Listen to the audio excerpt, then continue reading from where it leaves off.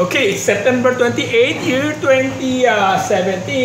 This time I'm going to test a vacuum tube amplifier. This is a specialized high-end vacuum tube amplifier. It's made by VTL, vacuum tube logic. Okay, I'm going to do the same procedure. I'm going to inject a signal from 20 kilohertz to 20 kilohertz. And let's measure the total harmonic distortion.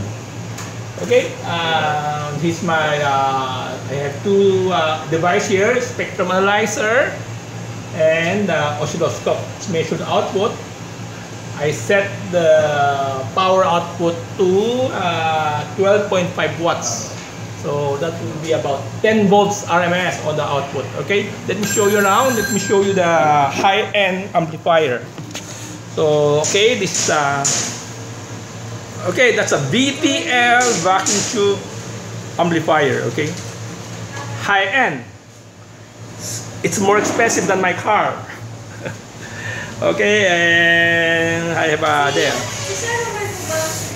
there's my Pico oscilloscope and the smaller Pico oscilloscope, okay? I have two Pico oscilloscope attached to my PC. Okay, let's do a performance test. The total harmonic distortion. Okay, I'm going to put it here. Okay. There, at least you can read it. Okay. Okay, now I set the frequency to 1 kilohertz. There. The total harmonic distortion is 0.8. There. Okay, let's increase it to 5 kilohertz.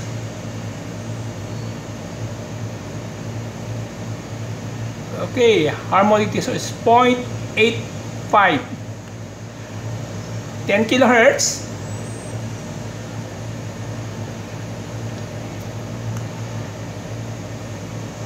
There is 1.01%.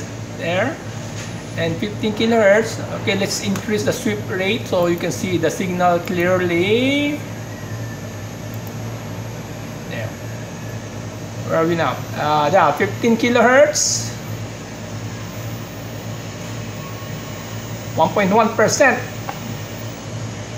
And 20 kilohertz. There. Is almost 1%. Okay, so let's move back. I have turned on the amplifier about 30 minutes. Okay, have it warm up.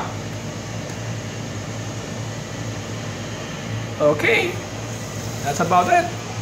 I'll make another test. Okay, that's about it. Thank you.